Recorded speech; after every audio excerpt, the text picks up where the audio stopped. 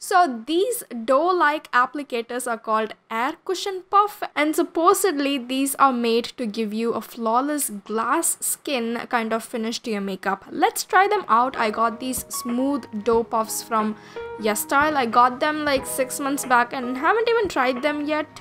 But then these types of applicators are literally everywhere on Amazon, Meesho and more. I'm gonna start with this pot concealer from Inside Cosmetics in the shade NC5 medium yellow.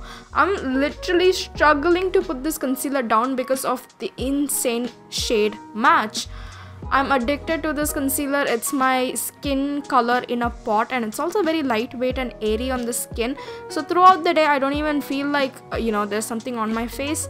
Today all the products that we are gonna use have low coverage and ultra thin consistency. I really wanna put the air cushion puff to the test instead of applying the concealer with my fingers and then blending it out with the puff, like how we usually do with a beauty sponge. What I did was I dug the concealer with the puff and blended it out on my face. This air cushion puff is from Pony Effect. This is not my first time trying out an air cushion puff.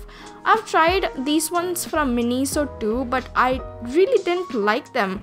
I didn't like the finish at all. You know what it's like with some cheap beauty blenders? They feel very hard on the skin and they don't blend the cream products properly. Or sometimes it's the complete opposite. Cheap beauty blenders, sometimes they absorb a lot of product from the face. Just like that, the Miniso ones seemed thinner and not puffy or airy. Because of how flat the puff was when I blend, it felt very harsh on my skin. The Pony ones seem denser and soft compared to Miniso ones. So I think the key is to find something denser, thicker, softer and more dough-like. While blending the concealer, I noticed how it kind of pasted the product to my skin, and that in turn gave me full coverage kind of a finish, even though I used the lightest coverage concealer. It took a very little amount of time to complete my makeup, but then my hands did feel uncomfortable holding the puff. My skin looked porcelain smooth and glass-like, but when I took a closer look in the mirror, I felt like my makeup didn't blend properly. It definitely looks like I've used a full coverage product. 9 out of 10 for the finish, but I can't deny the fact that I kinda missed the soft focused finish that we get from beauty sponge. Beauty sponges are known to give you a softer, fully blended, flawless finish, but those kind of sponges also absorb a lot of product. Air cushion puffs, on the other hand, give you a full coverage finish, but it lacks that soft focus finish. So initially I only wanted to blend the concealer and skin tint with the air cushion puff, and for the rest I thought I would use my regular Mass Cosmetics Wonder Blender sponge.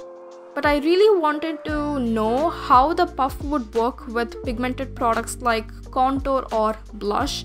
So here's what I did. I used my Holy Grail contour stick from Blue Heaven. Their contour formula is already creamy and easily blendable, and the puff too diffused it quite nicely. It didn't pick up any product, nor did the finish was patchy. I am a lazy girl, okay? I sweat the small stuff. The fact that I don't have to dampen the sponge made me happy. To set this base, I used a cute little compact powder from Inside Cosmetics. It's their Flawless Finish setting powder in MN35. Such a cute and convenient packaging, bro. I love this packaging. The cushion puff really worked with powder-based products as well, which I thought was interesting. I personally don't like to use beauty sponge to bake or set my base with powder. It's something you will never catch me doing. I can't recall the last time when that technique ever worked on my dry skin. Damp beauty sponge and powder, in my opinion, is like the worst combination for my skin because it had always left my base looking patchy and weird. Now that didn't happen with the cushion puff. I think it's because it's not damp. My powder settled beautifully on top of my creamy concealer and the skin tint.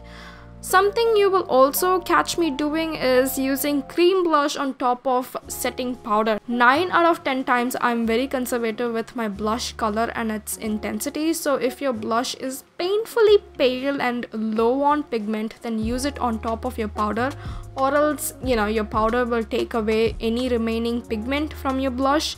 It's a very summer appropriate clean girl minimal makeup, so I used a regular lash separating mascara to bind everything together.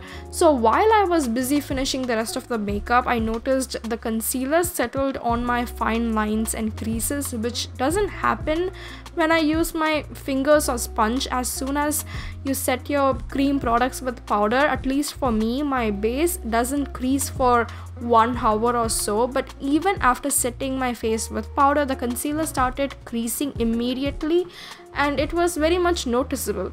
This is the only con I have with using cushion puffs. For the lips, I used a new lip tint I got from Etude House. It's a high opacity glossy lip tint called Glass Rouge Tint in the shade PP501 Evening Mauve. Literally a dark mauve glossy lip color. With that, I am satisfied with the look. So, did it feel like I was hitting my face with a dough? Yes, it did. Did my hands feel uncomfortable holding the puff? Yes, ma'am. Was it worth it? Absolutely. So, what do you think about the air cushion puff? Will you try something like this instead of a regular beauty sponge? Tell me in the comment section down below. I'll see you when I see you next. Bye, guys.